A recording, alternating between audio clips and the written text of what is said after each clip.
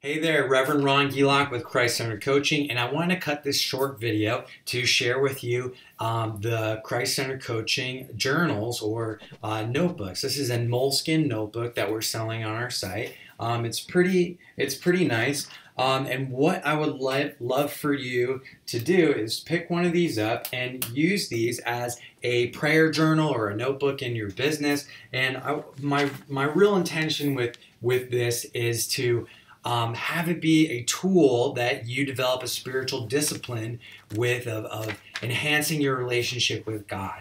A lot of times I feel like we just pray and we talk to God, but we don't take the time to be still and listen. And then what this journal can do with you is as you're praying, you're writing down your prayers or whatever you need to do.